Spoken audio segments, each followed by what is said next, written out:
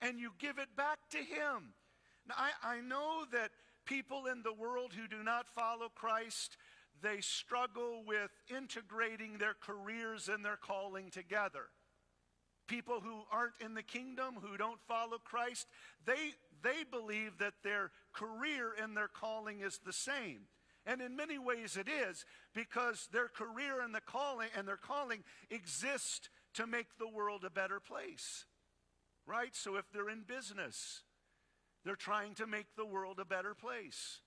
If they're in sales, they're providing deliverables that are trying to make the world a better place. If they're in the health care community, they're serving people, caring for people, trying to make the world a better place. But here's the unique distinctive. When you become a Christian, your calling now moves you from just seeking to make the world a better place to seeking to make the kingdom a better place. Now you're not just doing something of earthly significance. Now you're doing something of spiritual significance. Oh, I hope you get this. So if you're in business as a Christian, you're not now in business just to make the world a better place, but to make the kingdom of God a better place. If you're in marketing and branding, you're not just doing that, social media, to make the world a better place, but to make the kingdom a better place. If you're in health care, if you're a teacher in a public school classroom, you're not just doing that to make the world a better place, but to make the kingdom a better place. I'll never forget the teacher of an elementary school coming up to me at Joplin Family Worship Center where we pastored and saying to me, "Pastor, I'm teaching in the classroom all week long. I'm teaching kids to read and write. I'm just so tired by the weekend that just so weary that I don't want to serve in the church. I'm with kids all week. Why would I want to give and be with kids on the weekend? I'm with kids all week." So I tried to be very sweet and very humble. And I said, "Okay, sis, so what you're telling me is that you want to be in the classroom all week long and make the world a better place, but you don't want to give your gift back to God to make the kingdom a better place." She said, "Let me pray about it." And she went home, and the next week she came up to me after service and she said, "Pastor, you're right. I don't want to just give my gift to the world. I want to give my gift to the kingdom."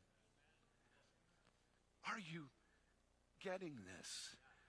It doesn't matter what your gift is. God's given that gift to you. He's given that ability to you. He's blessed you with it. Now His expectation is that you'll turn around and you'll take the ability and the gifts that He's given to you and you'll honor those gifts by giving them back to Him. And that may or may not be serving necessarily within the walls of the church house. That may be in the marketplace as well, giving your gifts to God in the marketplace. Did you know that only 3% of Christians in the world are going to receive any kind of financial remuneration through the church? That means 97% of all Christians are going to work in the marketplace, provide for their families in the marketplace, and make an impact in the marketplace. And I'm glad about it. Can you imagine how difficult it would be to reach the world if that 97% was working for the church and not in the marketplace? So God steps up and He says, "You know what? Here's the best plan of all. I'm going to send 97% of the people into every sector of every part of our society so that the cross can be marched right through the main street of your cities and towns, and you can touch people with your calling." Jesus was marched through the main streets of Jerusalem, headed on the way to the cross. The cross went right through Main Street and was lifted up in the midst of his community. How much more today do we need to see the cross right in the middle of every part of Main Street and every health institution and school institution and theater and entertainment industry? The cross has to be lifted up in the marketplace. And it happens when we honor our calling. Turn to your neighbor and just say to them, honor your calling. Now tell them, take your ability and your availability and give it back to God. Are you ready to keep on going? Oh, we're verse 1. We're still in verse 1. Are you getting something today? And here's how we do it. And I'm going to fly through these 6 verses. With all lowliness. That means humility of mind. That's why you don't stand up and say, guess what my gift is? You give your gift with lowliness, with humility, with gentleness. Gentleness there in the Greek means clemency, pardon. In other words, you're there to be so gentle that you pardon anyone who would offend you or hurt you. With long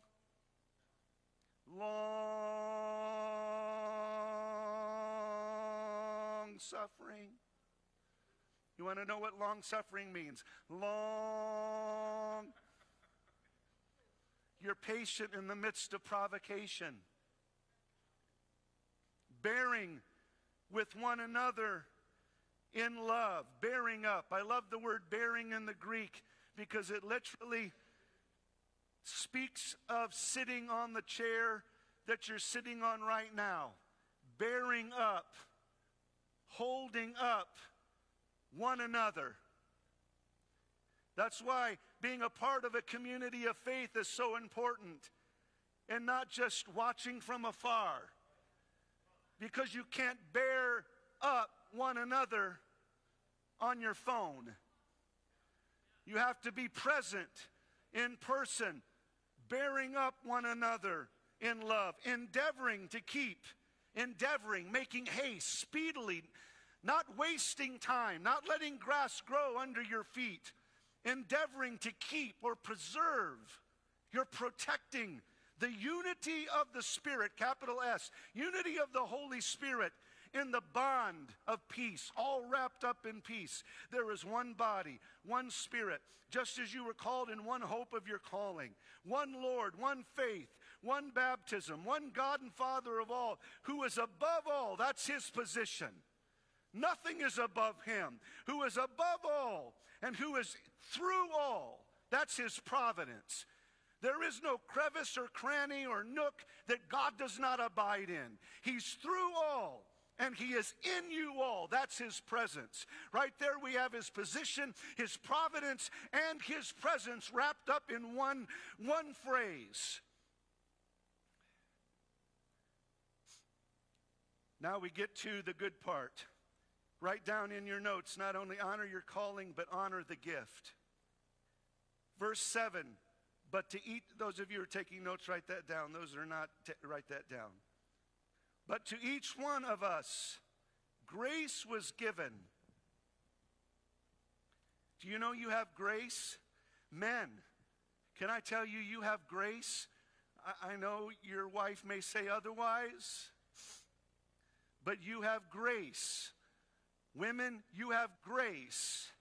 Every one of us who are Christ followers have been given. But watch this. It's according to the measure of Christ's gift. In other words, your grace is dependent upon the measure, or the Greek word here is metron. Sound familiar? It's where we get the word meter.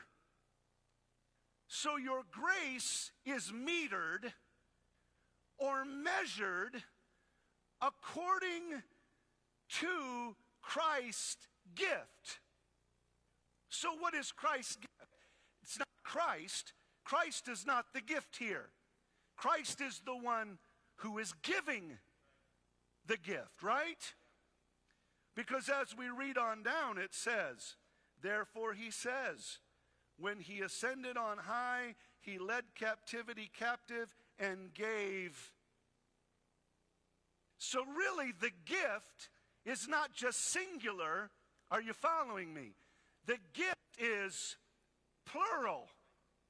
Christ gave gifts in the form of a gift to us. Now we have parentheses. Now this, verse 9, he ascended. What does it mean that he ascended? First descended into the lower parts of the earth. He who descended is the same also who ascended far above all heavens that he might fill all things. What in the world, some of you English people, what do parentheses do? When you have parentheses in a paragraph, what does that mean? It highlights or it explains what was just said, right? So verse 9 and 10 is explaining what he just said in verse 7 and 8. In fact, if you just want to highlight your scripture real quick, highlight it there, because it says that, get my reading glasses. It says that he ascended on high and he led captivity captive, verse 8. Now verse 9 and 10 explains that. Now this, he ascended. What is it that he also descended into the lower parts of the earth and led captive? It explains what was just stated. Now the rest of that verse says, and gave gifts of men, or to men. That phrase is explained after the parentheses. And he gave gifts to men, after 2 verses of parentheses. And he gave apostles, prophets, evangelists, pastors. Maybe I can explain it this way. Jamie, step up here with me. I'm going to have you to represent Grace. I should have Cindy, but I'm... Or Kareth. That's her name. So we have Grace. Did you know everything that you receive from God flows out of grace? Come here, Garrett. Just stand right over here. Garrett, move a little bit this way. Garrett represents blessing. So you are saved by, healed by, delivered by, anointed by, appointed by, sanctified by. Are you getting the picture? So our blessing is dependent upon the measure of grace overflowing and increasing in our lives. But here's the important part of it. The measure of grace we have is metered out or measured out, metron there in the Greek, according to the measure of Christ's gift. Who is Christ's gift?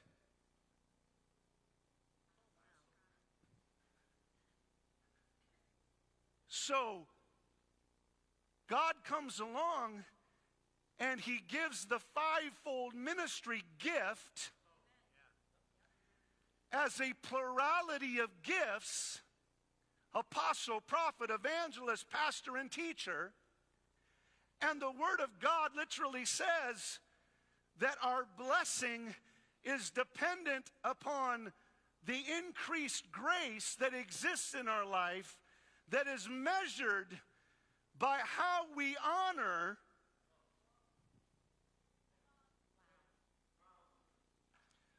Somebody grab a hold of it, because how we honor the apostle, the prophet, the evangelist, the pastor, the teacher, how we honor that gift determines how much grace is measured out in our lives, which increases our ability for salvation, healing, deliverance, provision, protection, all of the blessings that God gives to us. So when we're honoring the gift, we're honoring the Lord, and we're opening up the blessing of God in our lives.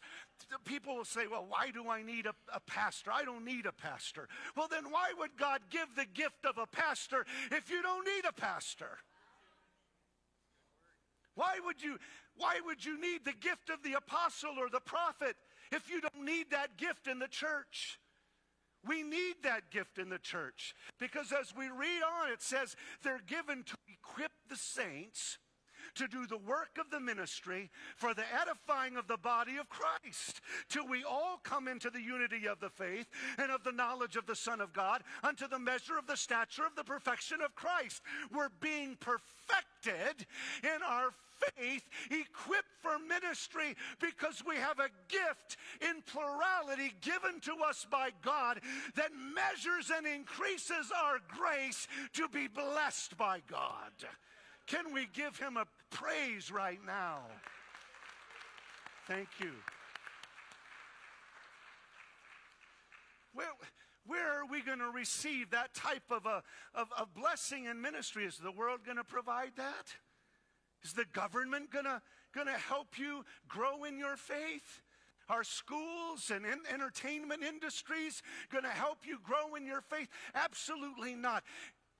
God gave the gift of his Son to the world, but God gave the gift of the fivefold ministry to the church, because they became representatives, or become representatives of God's presence revealed through the equipping of the saints for the work of the ministry. Honestly, we could preach and teach a long time on each of these 5 gifts, but can I just give you a quick snapshot? Do you have time? Number 1, the apostle. The apostle is critical in the senses of the body, if you will. It's really the sense of hearing. Do you know how our bodies have hearing, seeing, smelling, touching, tasting? The 5 senses, right? The fivefold ministry becomes the 5 senses of the body of Christ.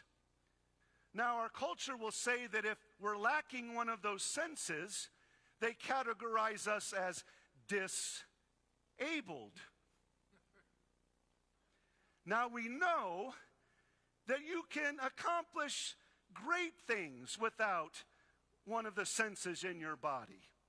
You can have 4 of the senses, and you can live wonderfully in life.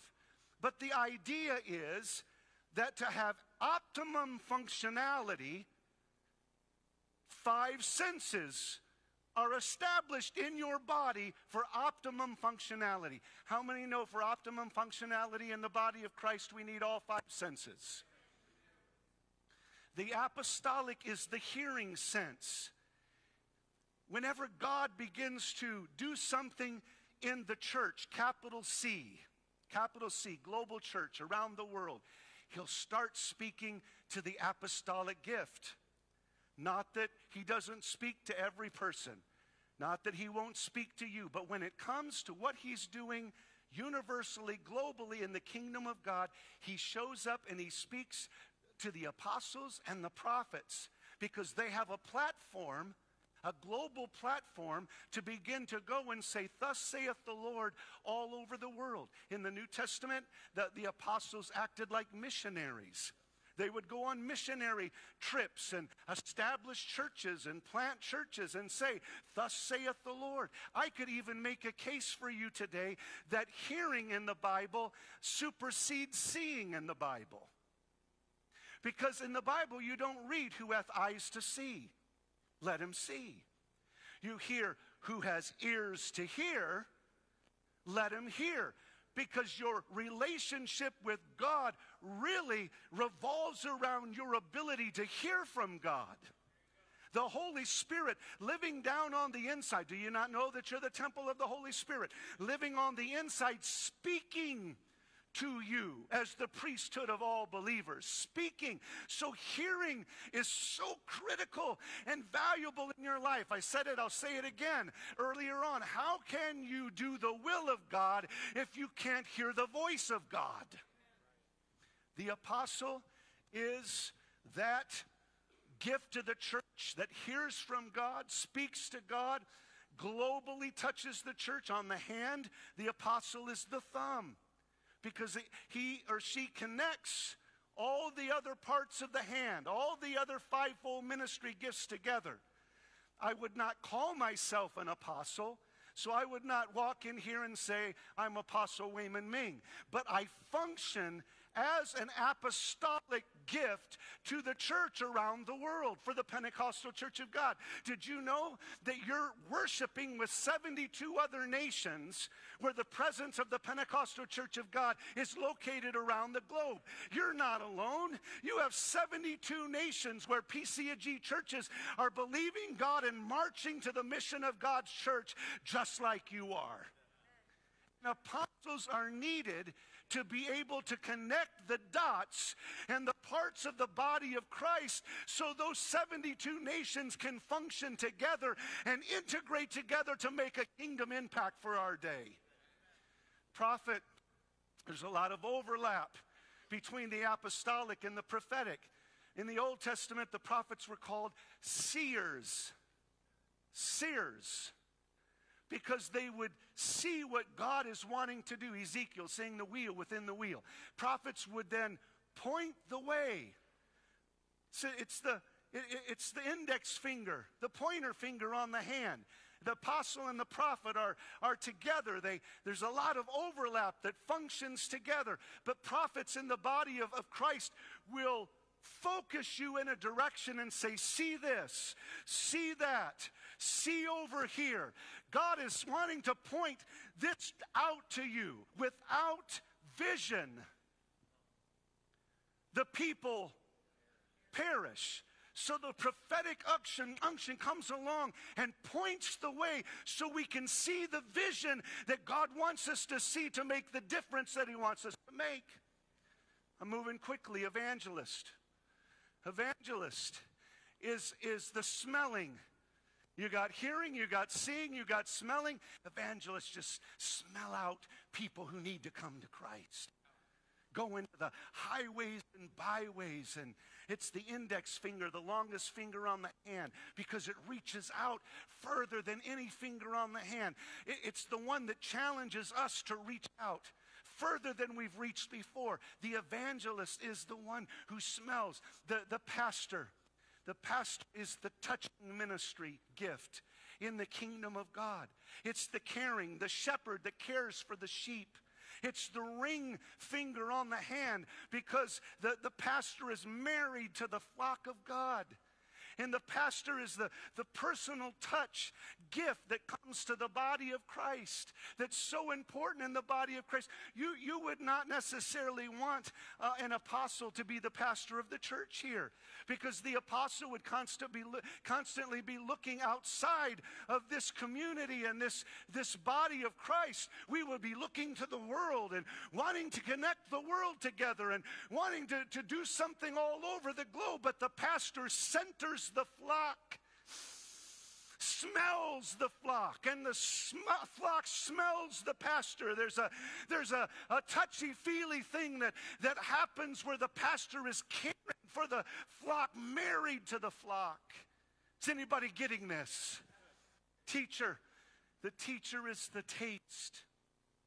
Oh, taste and see that the Lord is good. And the teacher comes along and teaches precept upon precept, line upon line, helps us to stay balanced, because the pinky finger is what balances the hand, balances the body of Christ, to make sure that the body of Christ is taught with balance. Teaching gift.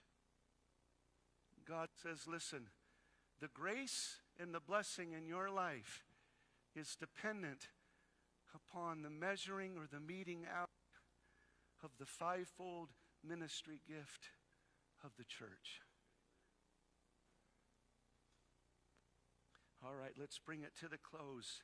Last thought, write it down. Honor the Holy Ghost.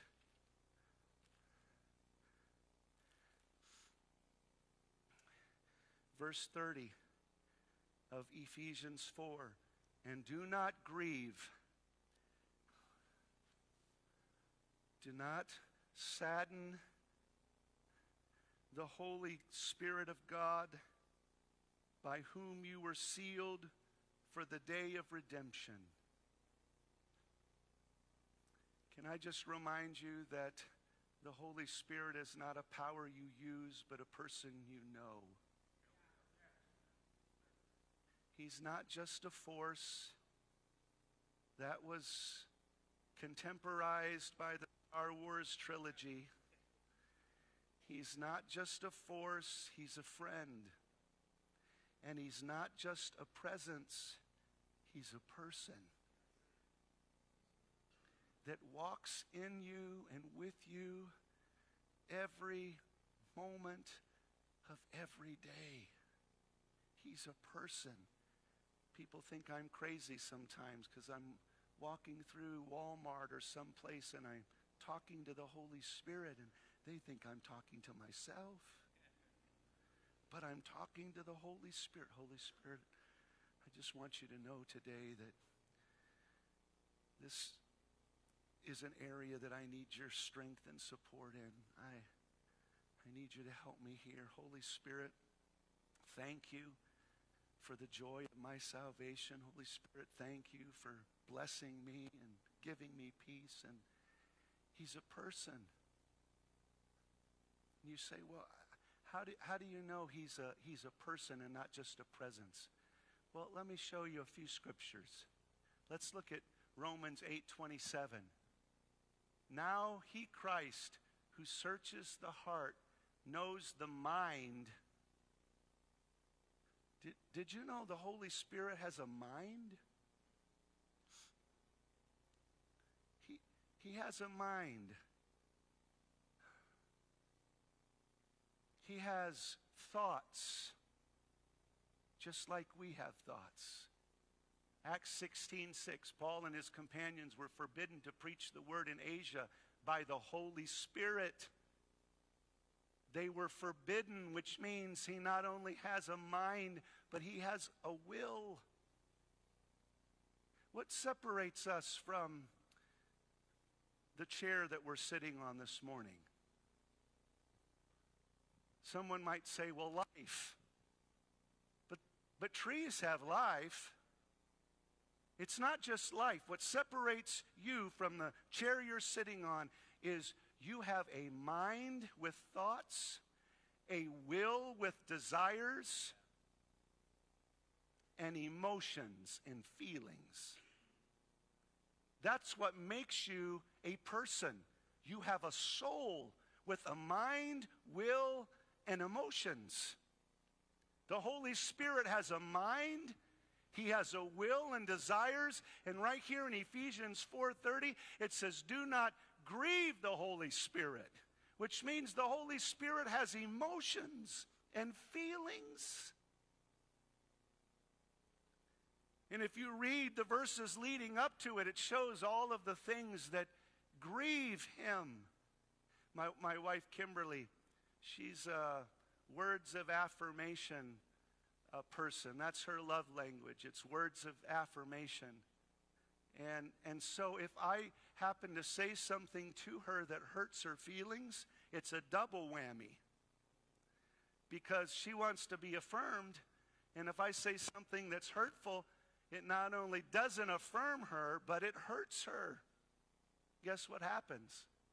She'll withdraw herself from me for a time because she's hurt. She's grieved by what I said or what I did. Do you know the Holy Spirit is like that in your life? when you offend him or you grieve him by something you say or something you do, he withdraws from you. He doesn't draw near to you. He draws away from you because he feels dishonored and not honored. Some people will say, well, does that mean you're not going to heaven when you grieve the Holy Spirit? Well, the rest of the verse says that's not necessarily the case, because it says, do not grieve the Holy Spirit, for whom we were sealed, preserved until the day of redemption. In other words, just like a marriage relationship with your spouse, you may grieve your spouse who may withdraw sometimes. The Holy Spirit may withdraw sometimes, but that doesn't mean you can't bring reconciliation and be preserved until the day of redemption. Now, if you habitually sin and walk away from God, that's another story. But if you're just grieving the Holy Spirit, you can reconcile, and there will be a reconciliation with him. That's why you feel guilty sometimes, convicted sometimes.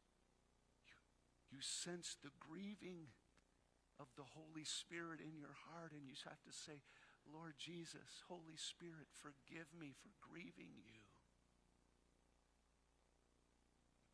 How do we honor the Lord? We honor him by honoring our calling, by honoring the gift, and by honoring the Holy Spirit. Stand with me today.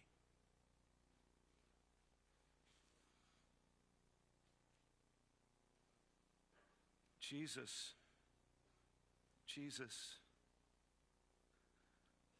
Holy Ghost.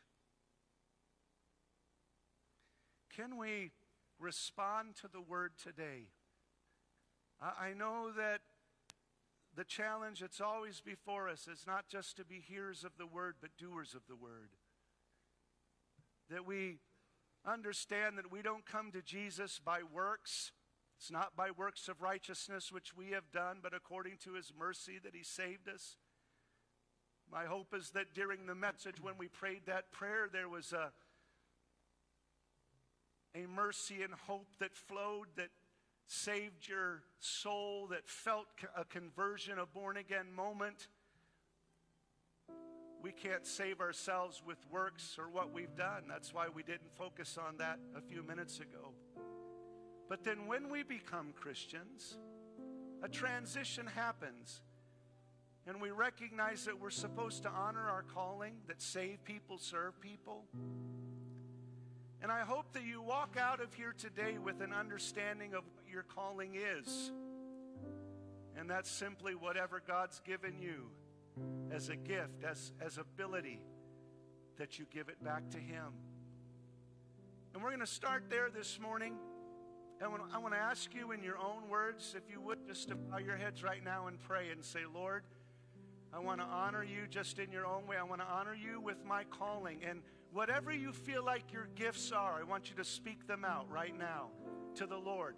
I don't have to tell you what they are. You know what they are. They're coming to your mind right now. Thank you, Lord, for giving the gift of hospitality, or the gift of marketing, or the gift of business, or caring for people. Whatever that is, I want you to speak it out loud. And I want you to say, Lord, right now I give it back to you. I give this gift back to you. I'm going to honor your calling on my life. I give it back. I give back marketing. I give back caring for people. I give back my ability to build things and construct things. I give back my ability to serve people. Give it all to you right now.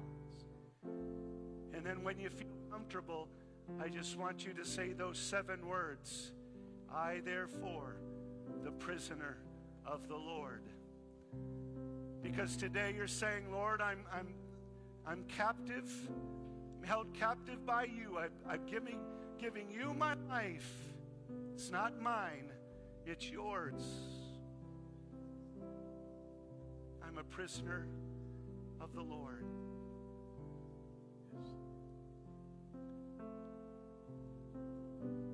Second, I just want you to take a moment and thank the Lord for the fivefold ministry gift. Would you just honor the Lord by saying, Lord, thank you for giving this gift to the church. Thank you for giving the gift of the apostle and the prophet and the evangelist and the pastor and the teacher. Give us more of it. We want to see grace increase and multiply. We want to see blessing increase and multiply. Give us more of the fivefold ministry gift. Every one of the gifts in that one gift that you've given. We honor that gift. Teach us. Help us to be students.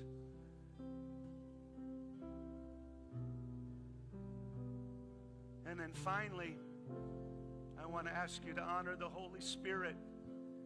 Maybe you've never talked to the Holy Spirit as a person before. Would you do that right now? Would you just say, Holy Spirit, I want to talk to you right now and honor you in my life.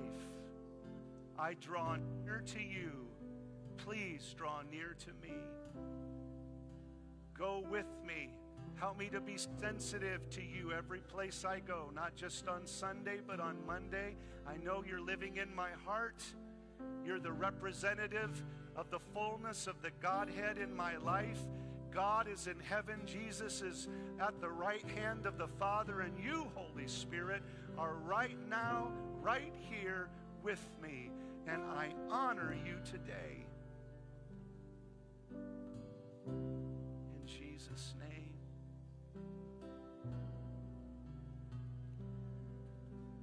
Pastor Markham, thank you for the invitation today. It's been a blessing to be with you and with Revival Center. Thank you.